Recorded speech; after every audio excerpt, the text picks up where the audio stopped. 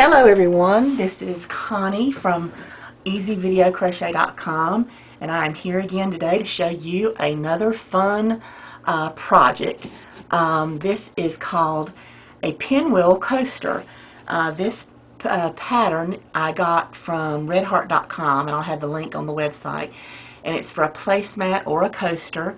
And so we're going to follow these instructions, and like I said, I'll have the pattern link for you so that you can go to that. So what it does is it tells us to follow the instructions for the placemat through the first round, and then we have to follow at the bottom. It'll say to continue and follow the instructions for the coaster. So I'm going to set that coaster aside. Alright, so the pattern, I'm going to use a size I hook. This is the size that I needed to get the size coaster I wanted. You can try another size. The pattern doesn't even call for a size because they just say to use whatever size to get the gauge that you want. So if you use an I and your coaster is too big around, go down a hook size, and if it's too small, go up a hook size. So I'm using I, and the pattern states, and like I said, we're following the placemat instructions through the first round. And it says with A, and I'm using white and green, so I'm going to call the green as B. And I like to sort of remember so I don't forget, so it's A white, and then I call B green, like B green with envy, so I know that B's my green. It helps me to remember what the green is in the pattern instructions so I don't get confused. So with A, I'm supposed to chain 4. 1, 2, 3, 4. So there's my chain 4, and then it says join with a slip stitch in the first chain to form a ring. And so we're going to go down here into that very first one and just pull through the loop and pull through the one on the hook to make a ring, a little hole where we're going to put our the rest of our stitches, and that makes our little ring. Now what it does is it says to chain 1. So I'm just going to chain 1, just like so. And then it says in parentheses, it has single crochet, half double crochet, 3 double crochet, all into the ring. So we're going to go into that middle, and we're going to do a single crochet, and then a half double crochet. We yarn over, go into our ring, pull up a loop, and then pull through all 3 loops on your hook. That's a half double crochet. And then it says to do 3 double crochets, yarn over, go into the ring, pull up a loop, pull through 2 of the loops on your hook, and then the last 2 loops on your hook. That's a double crochet. I'm supposed to do 3, and I'm using a cone of white, so just bear with me as I pull that yarn off. So I've got to do 1 more. So now I've done 3 of the double crochets, and then the pattern says to drop A. So what we're going to do is we're going to pull this loop out very big, like so, just so we don't lose that.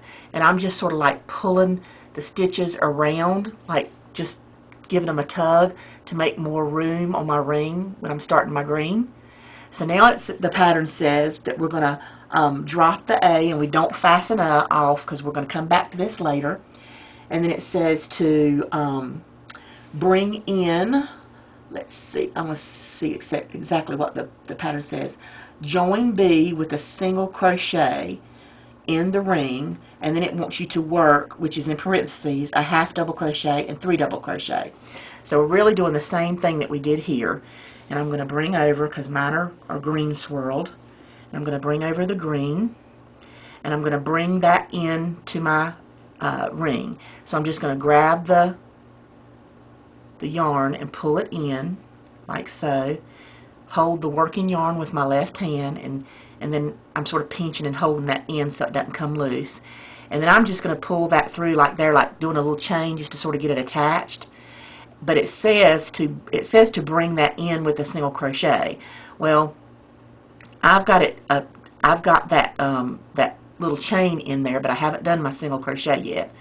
So I'm going to go ahead and do a single crochet, and now my yarn is attached. It's in there snug. I don't think it's going to come out, so I can move that tail sort of over to the side, hold my working yarn, and now I have to do a half double crochet, which is a yarn over into the middle of the ring, and then a yarn over it and pull through all 3 loops on the hook. Then I've got to do 3 double crochets. So now I've just done that 1 double crochet, and it looks like I don't really have room in my ring to do 2 more. But like I said, just hold with your left thumb and forefinger and just give it a tug, and that middle sort of will open up a little bit to give you a place to put your next 2 double crochets. So then we'll go in there and do 2 double crochets with that green, just like so.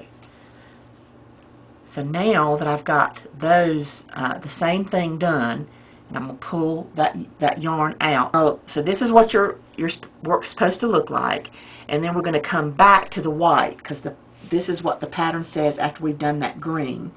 It says to drop the B, which is the green, and don't fasten off, and we've still got to do round 1 of the placemat. And then that says to pick up the A, which is our white, and we're going to work 2 double crochet into each B stitch. So I'm going to come back to my white, snug that end up because I had a big old loop there, and then what I'm going to do is there's 5 stitches here. So if you count the V's, 1, 2, 3, 4, 5, and you just don't forget that first one there. And I know in the green it's hard for you to see, but right over here there's a place to go under the 2 V's, and what I want to do is do 2 double crochets into the top of each one of those. So I'm going to yarn over, and I have to really push my hook in to sort of get it into that first one. And then once you get it into that first one, it's not difficult. And I'm going to go into that same stitch, because what it says is that I'm supposed to have 10, let's see, I believe it's 10, that makes 10 double crochets when you start counting from here. So that's why I know there's 5 stitches, because it's going to be 2, 4, 6, 8, 10. So if you don't have 10, you've done something wrong. You're not seeing that very first double crochet. So now I'm going to go ahead and continue and do 2, like I said, into the top of each one of these stitches. Another one. And then when you get to this point, you've got that green loop, you know, out there really big, sort of like gets in your way. So if you want to sort of take that loop and the working yarn and sort of pull it like this with your finger, you know, just to sort of hold it out of the way so that you can see your stitches, you can do that. So now I'm going into that 4th one and doing my 2 double crochets into it. There again, that loop's popping up. I'm just going to sort of push it to the back. And then I've got one more set of 2 double crochets in there like so. Okay, just like that. And now I'm going to pull that loop really big, because now we're going to go back to the green. When we're at this point, it's time to pick up the green again. So, and we're still on round 1 of the instructions, because we just got through doing those 10 double crochets of A, which is the white. Now it says to drop the white and pick up the B, which is the green, and it says to work 2 double crochets in each A stitch around. So what that's saying is that I'm going to come back to this green, and I'm going to pull my working yarn tight and snug that up.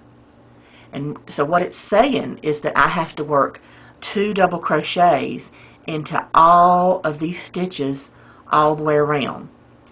So and that's 30 double crochets, which means, let's see, so we have to have 15 stitches. So if we count them, let's see, the V's, 1, 2, 3, 4, 5, 6, 8, 9, 10, 11, 12, 13, 14, 15. Yep, we have 15 stitches. And it might be a good idea for you to do that, because you don't want to go down into this little place right here. Actually, that's the first stitch right there. So just count from over here at this white here to make sure you have 15, and count 15 all the way back so that you know exactly where you need to start, because you do need to have 30 exactly, because you do want it to turn out the right size. So now I'm going to double crochet, 2 double crochet into the top. Let's smush that in. And then once you get those 2 double crochets into that stitch, you can tell that it sort of firms it up, and they get closer together, and it doesn't look like you have any holes. And so then you just continue around all the way, just doing 2 double crochets in the top of each of these double crochets of the previous round. And just don't forget to do 2 in each one. And a lot of times what I like to do, so that I don't forget, and when I'm going through and I'm counting, because like now, if I was wanting to count like 15, and I had started over here, I would say 1, 2, 2, 2, 3, 2, and then I would say, this is the 4th double crochet, I'd say 4, and then 2. And when I say 2, I know that I've got to go down 2 in that one, and that just helps me to keep track. And then I'd say 5, 2, and I'd always follow it with a 2 so that I would remember that I'm supposed to go 2 stitches into there. And then there's 6, 2. And then I just want to continue that green all the way around here to the end.